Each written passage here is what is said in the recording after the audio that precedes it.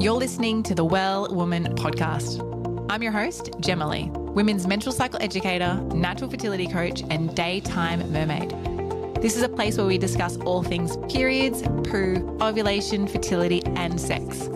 Join me weekly as we rediscover our menstrual cycles, unlock its superpowers, and guide you back into your cyclical nature.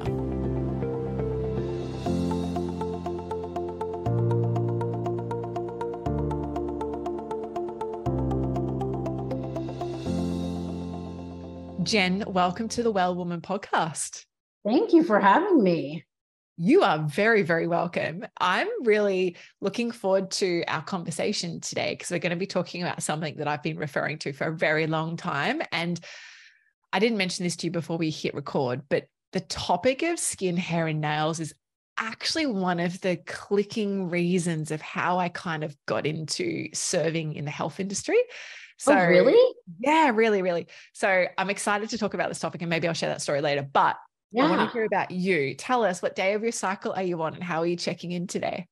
So I am on day 13. Mm-hmm. So day 13, I am pretty, I'm pretty regular, I'd say. And usually day 13 in general starts the ovulation process, cervical mucus, and all the fun stuff that I'm sure you talk about on your podcast all the time. It's generally just lots of energy, right? Yeah. Lots of energy, feeling good. And I'm excited to be here. Me too. And I love that you are on the East Coast of Australia and you're coming to us as your kids are going to bed. So thank you for definitely dedicating that time to be with us. Of course. You have a background in dermatology, and that is going to lead us into our conversation about skin, hair, and nails and how our beauty bits give us the insight to our health. But tell us, I'm sure you have a story about how did you get into dermatology? Because I've only met a handful of dermatologists in my time. And how did you get into dermatology? Like, what was the transition? Did you go to medical school and then be like, oh, I just really love skin? Sure. So my background, I worked in dermatology, but my background is in medical. I'm a paramedical esthetician. Okay. So in my 20s, went to college, fine, did my classes, went through all of it, wasn't super inspired, definitely was not a school. I didn't love school unless I was inspired by it. And I was really interested in it. So back in it probably was 2004. I graduated, it was 2005, 2006. I graduated with my medical aesthetics certification. So license in general. So basically back then went to school, there were a couple of options. And so when you think about estheticians or cosmetic beauty, there are simple programs. And then the one that I enrolled in was more paramedical. So we did a ton of case studies, lots of acne, lots of problematic skin. So we were hands-on as students, which was amazing. Had a great instructor. So from there, that program was about a little over 2 years, graduated and worked in kind of like a spa atmosphere. And it was nice, but it wasn't for me. I wasn't challenged enough. So I started working with a husband and wife duo that were medical doctors. And I was their lead esthetician within their practice. And so worked with them. This was when I lived in Florida. And then back in 2010, we moved to Chicago and I got more into dermatology while I was there. So my last job was in a very, very busy dermatology office in Chicago, in the city. And I was there for about 7 years. And, before I left, I was seeing probably on average 130 to 150 patients a month. So I was very busy, lots of regular patients that would come and see me every month or quarterly. Everyone was a little bit different, but the majority of the people that I saw a lot of teens. I did see some men as well, but majority were women, ranging in their usually like burnt out moms coming to do the best they can. So I'd have some clients that were in menopause that were struggling with acne that they're like, Jen, am I not past this point in my life? And really lots of acne, lots of rosacea, just problematic hyperpigmentation, just different types of skin. But since I was working within dermatology, we saw a lot of nail conditions and a lot of hair loss, alopecia, certain things that we would talk about with these patients. But my role was hands-on, all skin.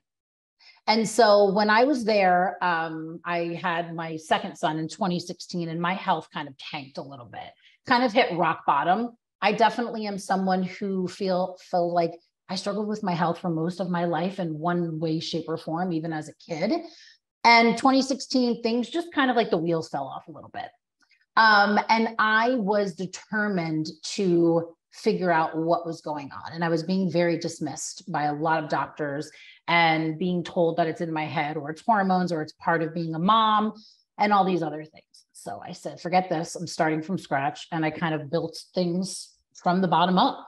And I spent 2 years really working on my health. And I started to see that in my practice with my patients. So we would be talking about their skin, and I would ask them, like, are you having bowel movements every day? What's your cycle like? Have you ever had your thyroid checked? And so making those connections and hearing so many things that everyone had in common, I decided back in 2018 to go back to school for nutritional therapy. Of course you did. So went to school for nutritional therapy, absolutely loved it. 2020 hit and the pandemic happened. And I have 3 children, and one was a newborn at the time. And the boys were home from school. We had to do a lot of remote learning like everyone else. And it just wasn't feasible for me to go back to work. And so I decided to leave the dermatology office and put everything into Jenn Merrick Wellness. And so in 2020 was when I started working on Jenn Merrick Wellness full time. Went back to school again, and really have been in school consistently for the last 3 years, focusing more on functional lab testing, and really digging in more into the why behind so many of these symptoms that we're being dismissed at, especially as women. And just that's really been my focus, is really supporting women in all stages of life, and listening to them and not dismissing them and letting them have a voice, because I know how familiar that is not to. So that's kind of a little cliff notes on the last 18 years, the life story of Jenn. Thank you so much for sharing. I really love that you have such a great specific understanding around skin, hair, and nails. I find, working with the cycle and women's health and being in that area for a long time and studying the history of women's health in general, and just women in general, you could say too, is that really for the last 100 years, women, it's changed in the last 20 years. So, 80 years from 20 years ago for that 80-year period, a lot of women were really put in a position where they had to, what's a great way to say this? Put themselves up for demonstration that they were, I don't like saying weak, but they were subtle enough and slim enough and vulnerable enough to be protected and supported by a male in the heterosexual world that was the early 1900s. And I think because of that, it really kind of put a lot out there in the beauty industry around, how we need to look in our face, and women going to bed with their rollers on, but then getting up before their husbands went to work so they could, put their makeup on and finish their hair so they always looked the same when their husband saw them. And we live in such 100%. A different world today, right? And so I feel that our industry of beauty really kind of kicked back decades ago. And still today, there are some women who still live in that way. But I know in the last, let's just say 20 years, women are wearing more products on their bodies than ever before. And I think the last stat I saw was that the average woman wears 513 chemicals and toxins on their skin and their body every day. Yeah. And it's everything, right? And then I think the problem is something doesn't look perfect, right? Your nails might not look perfect, so you'll cover them up with a lot of polish or acrylics or gels or whatever it is. And then your hair doesn't look great, so you're doing things to change the color or change certain treatments. Same with your skin. I mean, there are so many products for every single thing, millions of them, right? It's like you walk into a Sephora or anything, and there's a product for everyone, depending on what it is.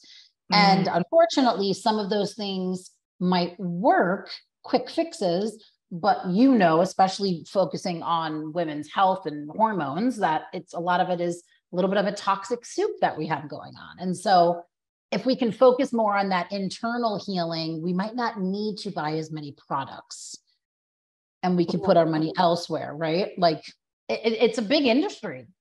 It's a huge industry. And I also think that women don't give themselves, and I'm stereotyping here because, I think men also all genders fall into this category, but Sure. we don't give ourselves the opportunity to see ourselves at our most natural state, to see, well, what does my hair really look like?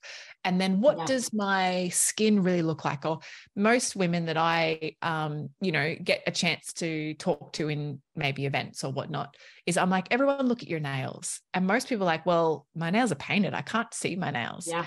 And I'm like, well, that's a missed opportunity for you checking your nail health, because your nail health is a great sign of your bone health. Yeah, so absolutely. Let's talk about, how does our skin, hair, and nails actually give us insights into our health?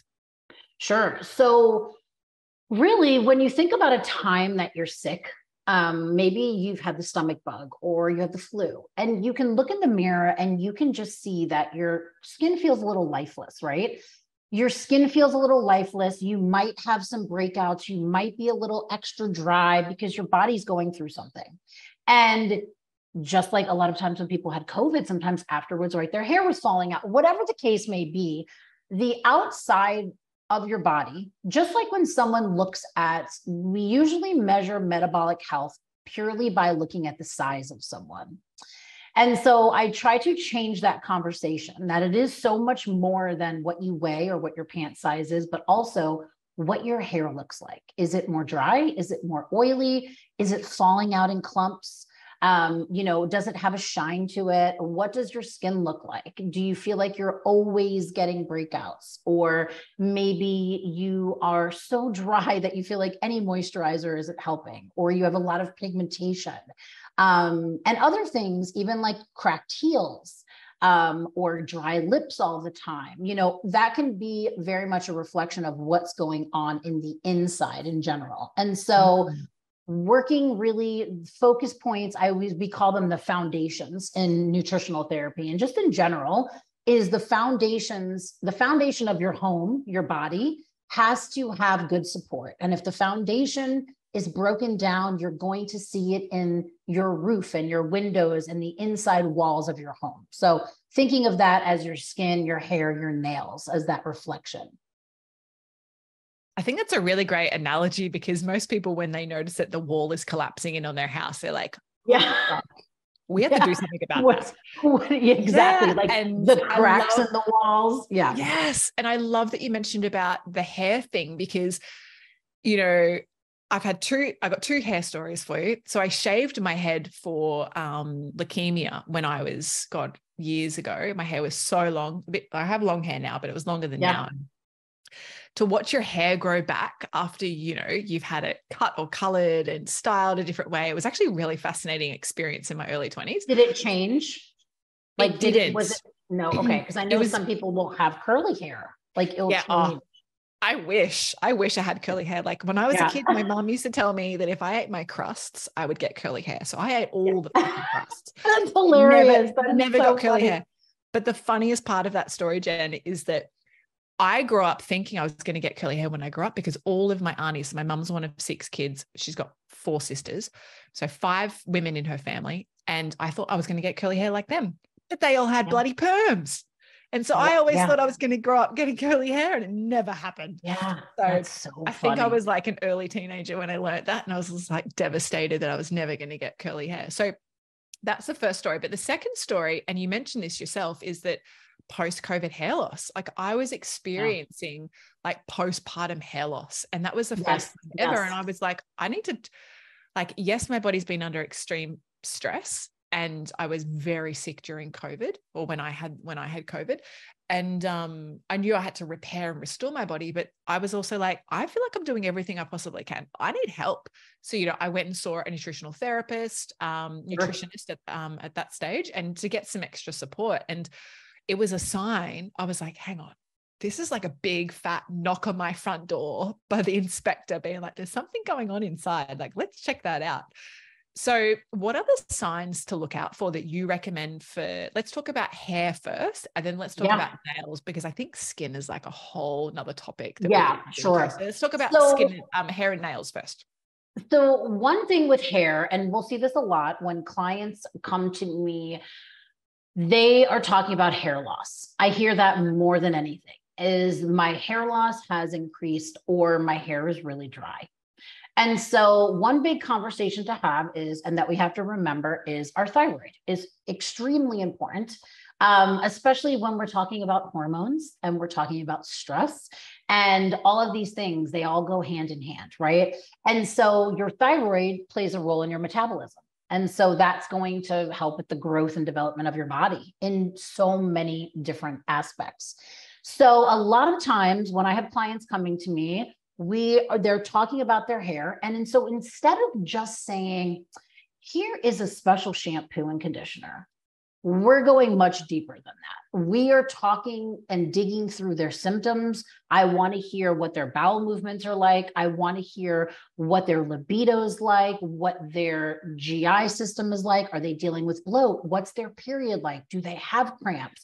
So all of these different things. So when we talk about our thyroid, when our thyroid is overactive, we have one, but the majority we hear and see is a lot of hypothyroid. Yeah. So sluggish thyroid, yes. But some people do, I have worked with people who have more, faster thyroids. But a lot of times what we are looking at is going to be more hypothyroidism. So you go to the doctor and you say, doctor, I'm not feeling well, right? And they're like, okay, let me run a thyroid test on you. So they run your blood and they usually just look at TSH. And that is not enough to give us information on your thyroid. So taking that one step further, looking at labs, looking at your TSH, your T4, your T3, your reverse T3, all of your antibodies, to really have a good picture of, okay, is it actually normal? Because I guarantee that the majority of your listeners have went to a doctor before and said, can you check on my thyroid? And the doctor comes back and says, it's normal. And then they feel lost. So one, we're not testing properly. Mm-hmm. Two, we have huge ranges and we need to have smaller ranges. Oh, I'm glad you're bringing this up too. So when we're looking at, let's say TSH, and ranges are going to vary depending on who you're talking to. And the point of nutritional therapy is not to treat and not to diagnose, right? We're not looking for disease. What we're looking for is prevention. So if your thyroid is almost out of the standards of too high, why would I wait until it's too high to flag it or do something? Instead, we're going to start working on being proactive and really working on thriving instead of just purely surviving. So we look at blood, we look at symptoms, because your symptoms and your goals matter. And I think that we need to remember that. That's your body talking. And then a lot of times we also run something called an HTMA, which is a hair tissue mineral analysis. So when we think about root causes of things, we can just think about something purely as simple as stress, which we can look at a stress bucket. And when your stress bucket is really full and it's overflowing, you're going to notice more of these symptoms a little bit more. So when we look at your hair, maybe it's dry. You feel like it's lifeless and there's no shine to it. It's falling out. When we look at your nails, some things that we want to look at, are they breaking constantly? Are they brittle? Do they have ridges in them? Do they have white spots in them? There's something on nails called spooning, where you can see kind of like a spoon going in. Other things, when we think about your hair, is what's your scalp look like? Is it itchy? Do you have dandruff? Do you have nail fungus? So those are all going to be things that we are talking about and looking at.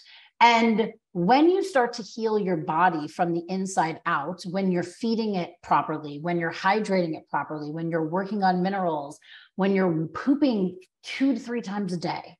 So if anyone's listening and you're not having daily bowel movements, that's step Poop as one. often as you eat. Poop, right? You need to be pooping every single day. If we're not doing those things, those are going to be the foundations. We have to really work on optimizing those things. And oftentimes, sometimes quick, we can see a difference in our hair and our nails. And then other people, it takes time depending on what is the cause of what's going on. I love that, because so many people just think that, oh, it's my hair, so I will try all the shampoo. Like, a common thing I've definitely heard in my last 20 years of adulthood is, oh, my hair just won't grow. And it's a comment I often get from women is, God, your hair grows so fast. And it does, my hair does grow fast. So does the hair on my legs. So does eyelashes and all of that stuff too. And I think that the state of your hair growth and being able to grow your hair after you've had your hair cut, like, that's a really good sign of how well your body's producing. And something I always love to say, Jen, is that if you're having challenges with your beauty bits and your body can't send nutrients to the most farthest extremity, which is your hair, which is probably going to be cut anyway. Yep.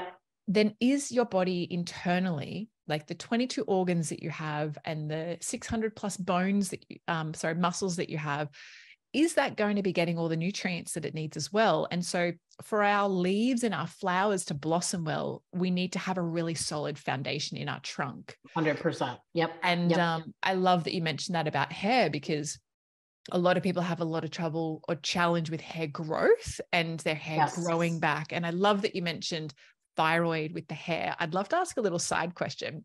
Yeah. Hair loss and thyroid health, does that still apply for men? Because naturally we understand that men have more hair loss than women. Sure. And obviously their endocrine systems are structured differently. But, you know, if a man's in his 30s and he's experiencing hair loss, is that a thyroid thing or is that potentially genetics?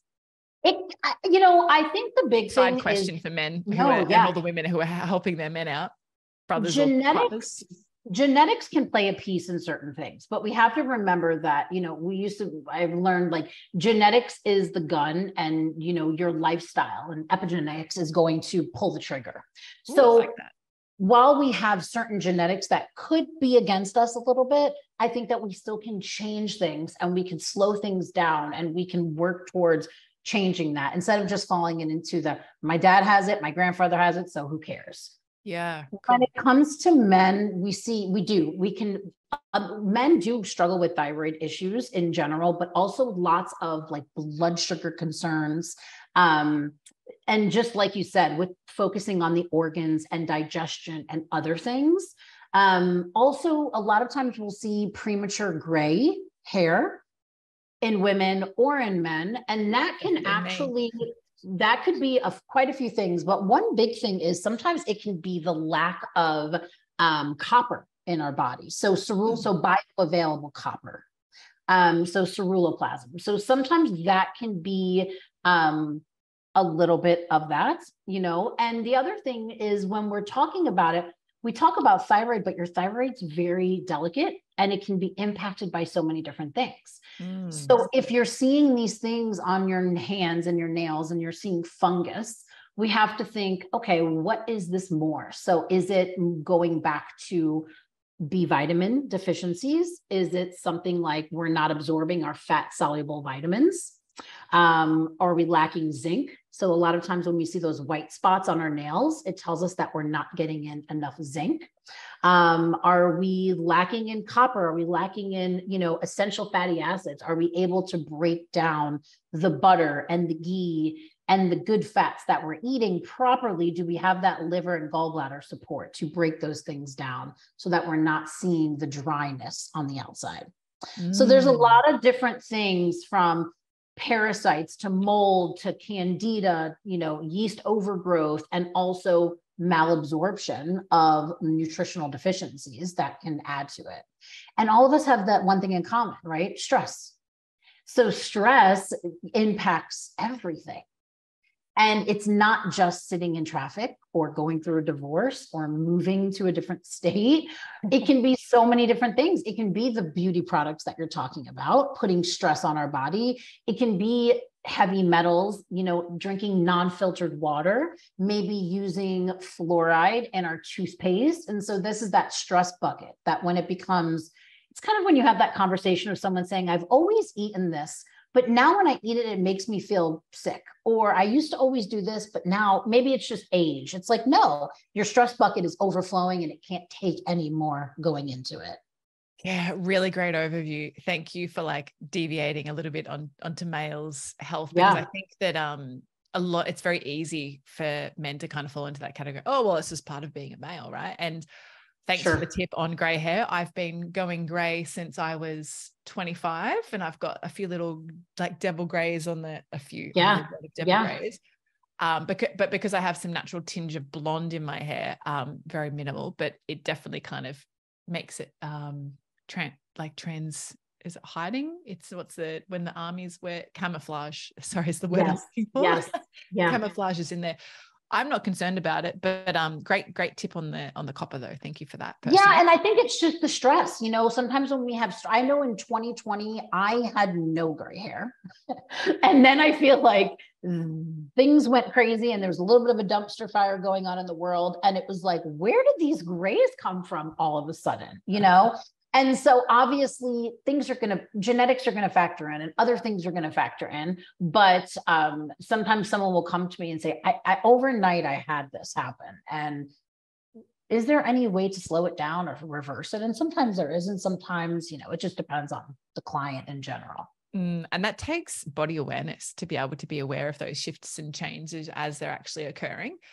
100%. So let's talk about skin now, because this is such a fascinating topic for women, something that's a bit of a trend in Australia at the moment anyway, or maybe where I live in Australia, is Botox. And girls, I say girls because, we're talking about like 16 to 18-year-olds, seeking Botox, and Botox is toxic. That's where it gets its name from. I just want to highlight that to everybody.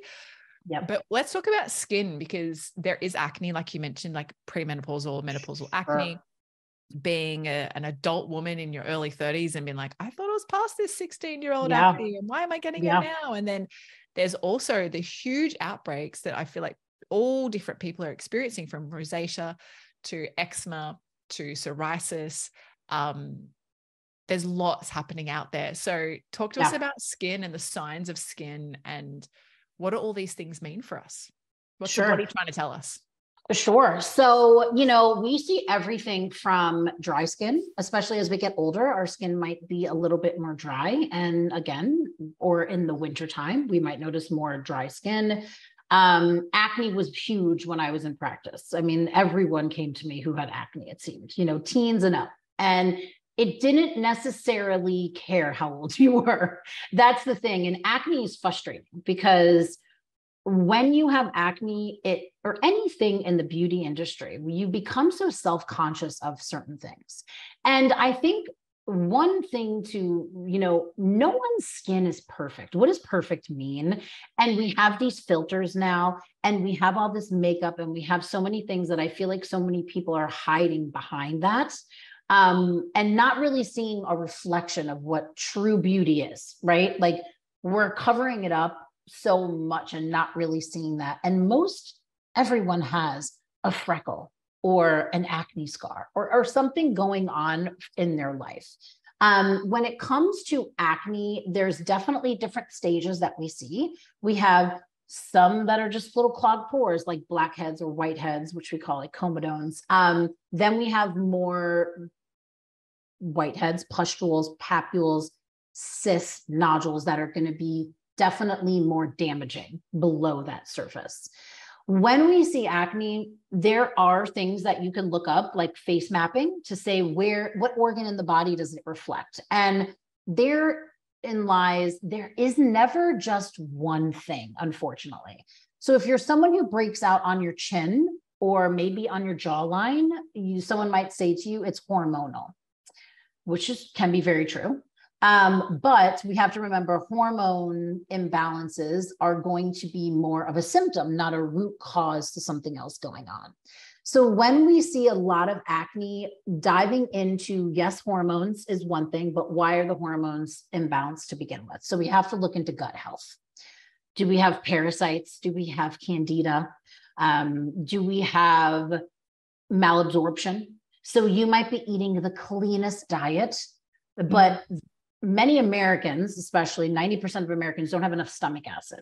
So you can be eating the cleanest things, but it really is that saying, you know, you are what you eat. It really is more, you are what you absorb. Totally. So is your, you know, are you able to absorb all of the clean eating that you're actually doing so that your body can utilize it properly? So we definitely see a lot of mineral imbalances when it comes to skin. We see a lot of gut ranging from, you know, just not enough stomach acid. Maybe the liver is overburdened. Maybe we are struggling with some imbalance of bacteria. So more opportunistic bacteria, not enough. We call that like the weeds in the garden. You know, you don't want too many weeds that kill your flowers. The flowers are the normal bacteria. We start to see that imbalance. And so what we do is we look at that and symptoms, and then obviously what is going on with your acne. So usually I'll have clients track it when they're noticing it, when they're noticing the flare-ups. Is it really right before their period or during their period or during ovulation? Or is it just all the time? So when we start to see things like on the body, like that can be very deep infections. Sometimes if we have chest acne or back acne, lots of men will complain about that too. And women, you know, I think that it's one thing people feel very embarrassed by it, but so many people struggle with it. They just don't talk about it as much. And a lot of times it's more than what you're putting on your skin. We have to remember that it's internal and it's showing on the outside. So that's acne. Other things that we see a lot, rosacea is another big one. I see that a lot with clients who have H. pylori, or clients who have bacterial overgrowth going on in the gut. When it comes to pigmentation and darker pigmentation on the skin, sometimes that can be another reflection of that liver, gallbladder, even consuming more oils that are more, you know, your canola oils, your vegetable oils that go more rancid in the skin. And that's showing up on your skin as that aging. So those are some big ones that we see a lot. Other things that I see a lot is that eczema or psoriasis or really dry skin, you know, cracked heels, that we start to see. And a lot of times that is another one where we need to look at your liver. We need to look at the gallbladder. We need to make sure that you are able to absorb and have a good fat metabolism going on within the body. So liver, I would say, is one of the biggest pieces when it comes to your skin. Liver, lymphatic drainage, making sure that your body is detoxing every day. And that's something that I think when we hear liver cleansing, right, we think like it's January 1st, I need to do a liver cleanse. And I always talk about how you need to be supporting your liver every single day and detoxing every single day. So pooping every single day, sweating every single day, you know, getting out in nature, getting out, getting some sunshine, and moving your body in ways that feel good. So important. And I think that comes back to that whole consistency. It's the little things you do every day that count, not the things that you do sometimes. Sure. And, you know, I just recently finished a 2-week Panchakarma cleanse in India, which is an Ayurvedic 14-day cleanse. And a very luscious environment, how to say it. Like, think of like Thailand, I'm sure. Palm trees on the beach and amazing. You know, chefs that make food just for you. And I think the thing that I wanted to bring up about that is that it's not just about doing the Panchakarma, it's about what you do after the Panchakarma and what you do consistently every day following 100%. That. So what are the habits that you've learned there that you can bring home with you? And 100%. I feel that we do live in a very fascinating age and era at the moment. It's like, oh, I'll just take this pill and this will fix that.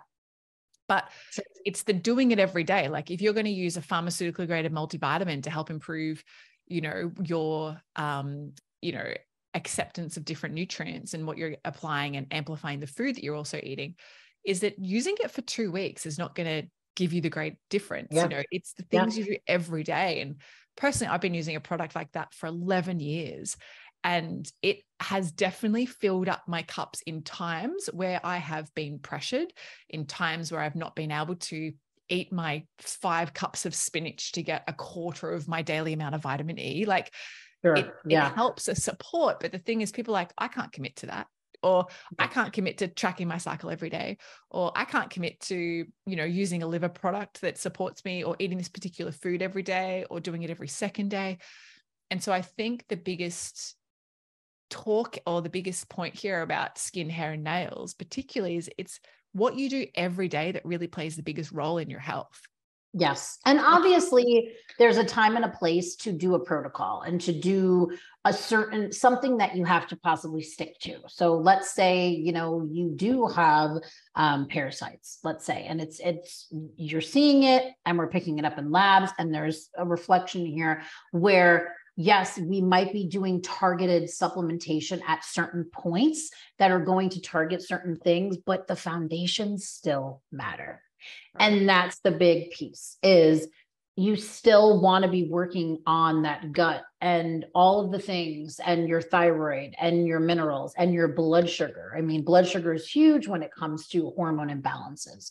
And working in derm, you know, unfortunately, our doctors were fantastic and they were amazing for so many different things, but it was very hard because while I was in school and after, while I was working, I was seeing 2 different things, right? So I was seeing someone coming in who maybe had acne, and they were being told to go talk to their doctor and go on birth control to fix their acne. But that's not going to fix your acne, right? It's just going to shut down your hormones, and your acne is going to reflect looking better. And I understand that sometimes we need that fix. Sometimes we need that expensive product maybe, or the other things.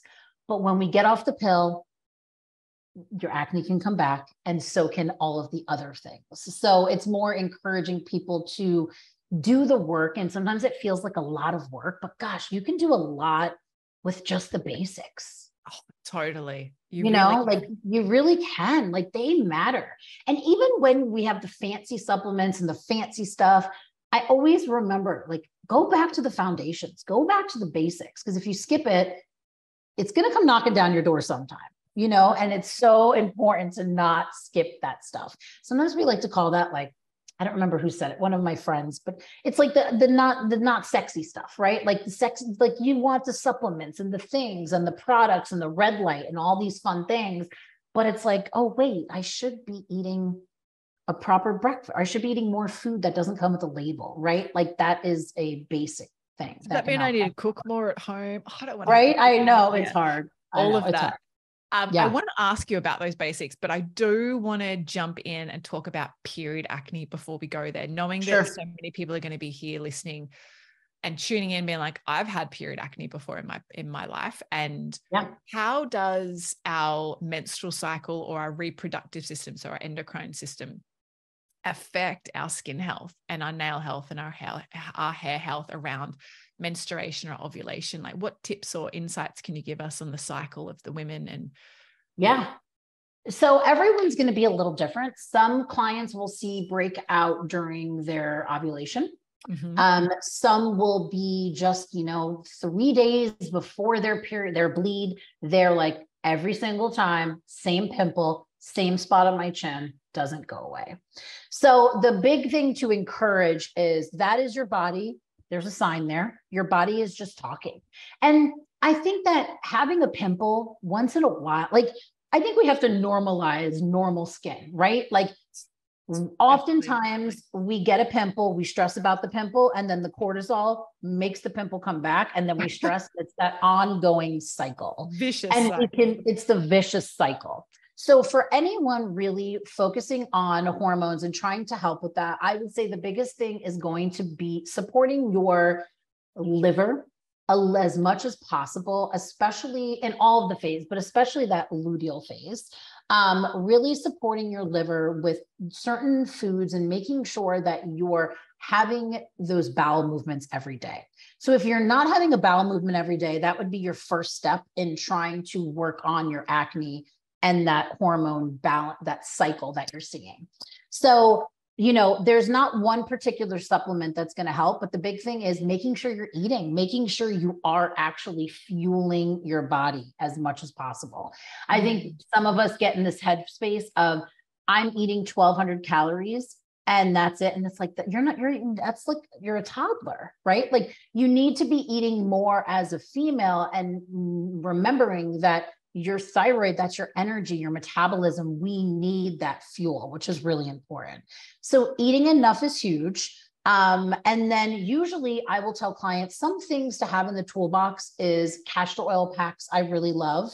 The one that I really like is from Queen of Thrones. It's a very easy castor oil pack that. And is this for abdominal use for the menstrual cycle, or do you use castor oil packs at different parts of the body? Because I know in, you know, Ayurvedic sure, treatments, they use castor oil, you know, anywhere. Everywhere. Yeah. You can do everywhere, but for this purpose, I would say liver, over the liver.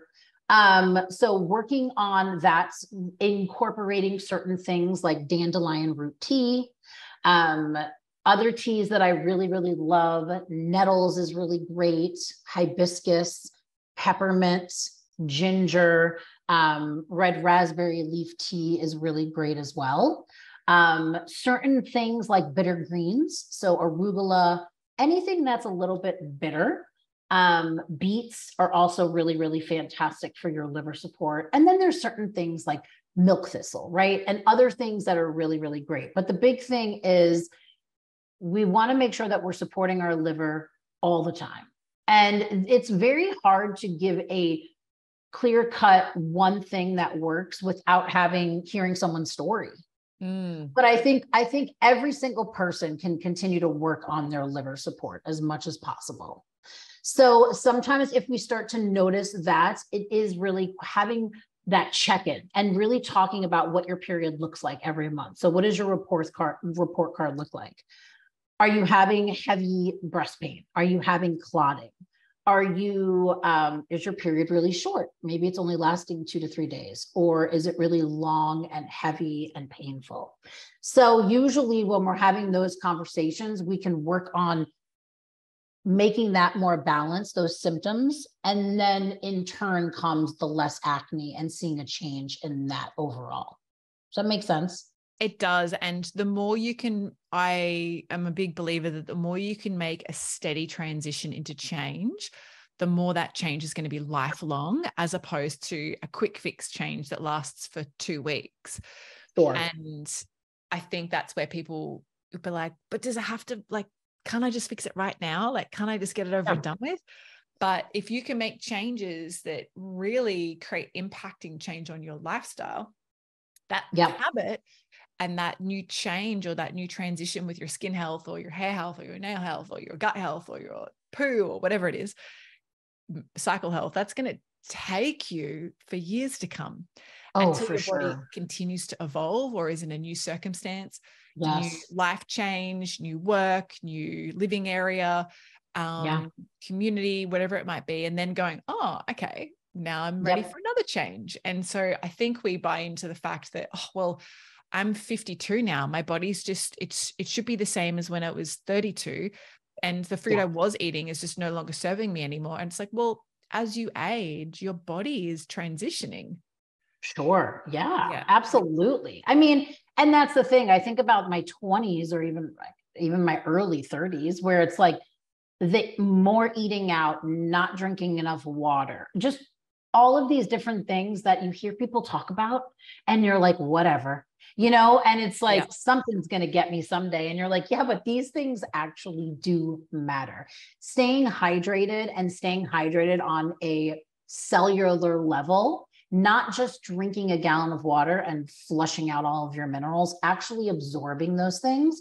And one thing that people can do is they can just put a tiny pinch of even a very I like a white sea salt So a nice sea salt that they can just add tiny pinches or minerals to their water to make sure that they're actually absorbing the water that they're drinking constantly and not flushing out their minerals is important. So and many you'll see great that on tips. your skin. Yeah. So many great tips. This has been awesome, Jen. Thank you so much. You're so welcome. I'm sure people are going to be like, oh my God, I need to suss out this woman and learn more about all my hair, nails, and skin. So where can people find you and connect with you, Jen? Sure. So I would say the best place to find me and where I'm most active and definitely have more posts and things on all of the topics that we really talked about more in depth is on Jenn Merrick Wellness on Instagram. Okay.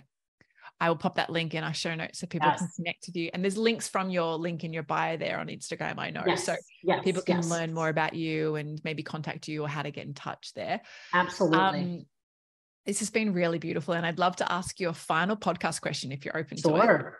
Yeah. Switching gears a little bit. This is more like a specific podcast question. And I ask all of our guests this. So I'm looking forward to hearing what you have to say. But I want you to think back, Jen, to your first menstruation. Okay. And what are 3 things you wish you had have known at that time in your life when you started menstruating that you now know today? I only have to pick 3. Okay. Well, you can have as many as you like, to be honest. Yeah. I think having it was more of a fear than it was celebrating how amazing having your period is and what this 5th vital sign is. I think that was more thing. There was a very lack of education for a very long time. So I wish I had more education around it. I wish I had less fear and disgust. I feel like that was a big feeling. You know, if you had needed a tampon, it was like, oh my gosh, you have to hush about asking for a tampon. People still do that though, you know? And I think the education piece is really kind of more into 2 and 3 because understanding your actual cycle and really paying attention and noticing that in different parts of your cycle, you could work out differently and you can have different feelings, and really honing in on that, I think, is really important and something that's so amazing to now know that so many people didn't talk about in general. Beautiful. Thank you for sharing all things I know that so many of our listeners can resonate with. Yeah, absolutely. There's no time like the present to like start adapting that and living in those ways. So 100%. Thank you. Thank you. So and thank welcome. you for being here and sharing all of your beautiful information and education about our core beauty signs of the body and how they can be clues to so much more about what's going on inside. Absolutely. Well, thank you for having me.